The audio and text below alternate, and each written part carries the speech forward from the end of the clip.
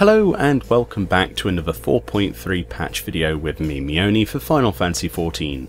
This time I want to take a brief look at how to unlock and find the new custom deliveries in 4.3 for gathering and crafting subclasses, and what they're all about.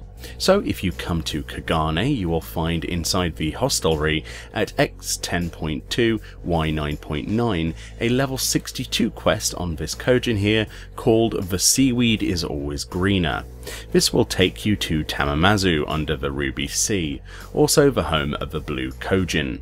Nearby you will meet up with Kurenai, whom if you remember from the main scenario, and now from the help of the House of Splendors, yes, that House of Splendors, will work towards allowing the people of Suino Sato to adjust to outside help, and to eventually venture from their literal underwater bubble.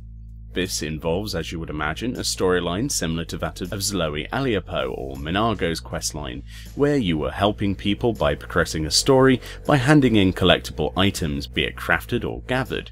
The collectibles have a collectability requirement on them, and you can find this out when you talk to Kurenai, and she will give you a list of what she wants for those first 3 deliveries. You can do 6 turn-ins per week, with a reset on every Tuesday morning Earth time each week. Usually you do 3 turn-ins of what she lists, and then a cutscene will trigger, and then 3 other items will be listed instead, and those will be requested for you to craft. So it's pointless crafting 6 at once, you might as well just do 3 and see what the next craft is. Through this storyline, it turns out eventually you'll be able to dress or glamour Kurenai up with glamour prisms and gear like you could your Adventurous Squadron members, for reasons.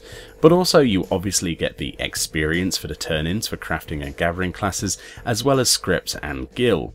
If you do decide to craft these instead of gather them, you'll have to note that the Blue Kojin merchant the other side of town, over here, will sell you all of the components you need to make your collectible crafting turn-in items, which I would strongly argue is much less time consuming than going and gathering them, but that's my personal preference. You are limited to 6 turn-ins per week, and you will slowly unlock the features and indeed the storyline as you go, ultimately rewarding you with the Kurenai's Best Friend achievement and title for the maximum rank with her. All in all, I love custom deliveries. I use them to level my crafters up each week, and the storylines are usually quite light-hearted and quite enjoyable. Either way, this was my brief look at the new custom deliveries in patch 4.3 and where you can find them. Thanks for watching this video, and I'll see you all next time.